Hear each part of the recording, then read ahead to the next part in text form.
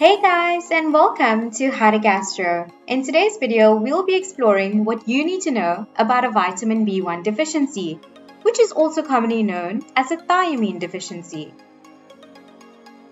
So vitamin B1, also known as thiamine, is a vitamin that plays a key role in several important health functions. Not getting enough of it through our diet can lead to a thiamine deficiency.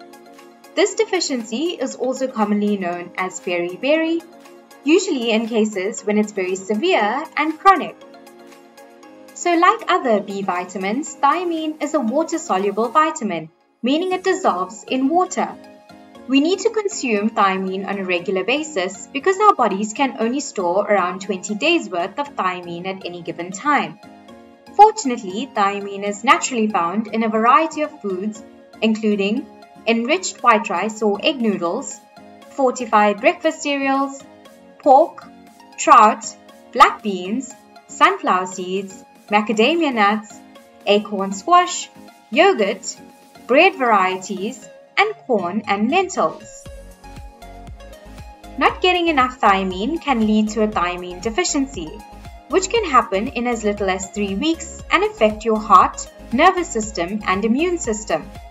The normal blood range of vitamin B1 is 2.5 to 7.5 micrograms per deciliter. Any value lower than this is considered to be deficient.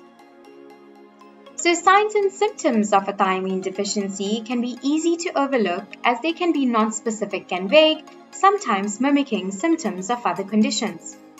A loss of appetite can occur, and this is because thiamine plays a key role in regulating hunger and the fullness cues that are sent to the brain. This means that inadequate stores of thiamine, meaning a thiamine deficiency, will disrupt how well this process works, making one feel full even when they may not actually be. Being deficient in thiamine will also show up as fatigue or tiredness. This is because thiamine plays an important role in converting food to energy.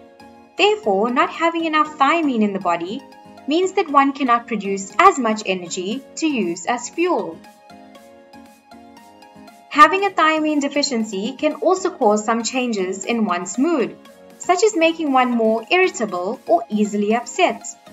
Feeling irritable is often among the earliest signs and symptoms of a thiamine deficiency, and this is because of several functional changes in neurotransmission that occur in a thiamine deficiency, most notably among the glutamatergic and GABAergic systems, resulting in a toxic neuroexcitatory state.